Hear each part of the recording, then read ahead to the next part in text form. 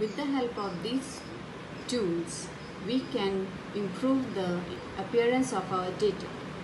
Before applying these tools, first of all, we have to select a part of the text where you want to make changes.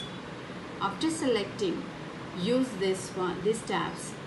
B for bold, it will change the text in a bold letters. I for italic, changing the text in italic style. If you want to display any text with underline, click on this U tab or underline tab.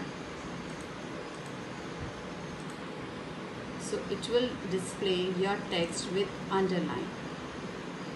In this way, you can add bold, italic and underline tabs. If you want to increase or decrease the size of the text, select a particular text. This is a font size box. Click on this arrow and select the font size or style according to your wish. Next, if you want to change the color of the background of the particular cell, then click on this fill color box.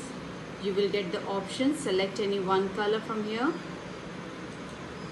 and that particular selected text background will be changed.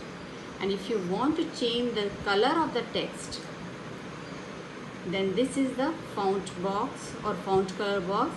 Click over here, select any of the color and see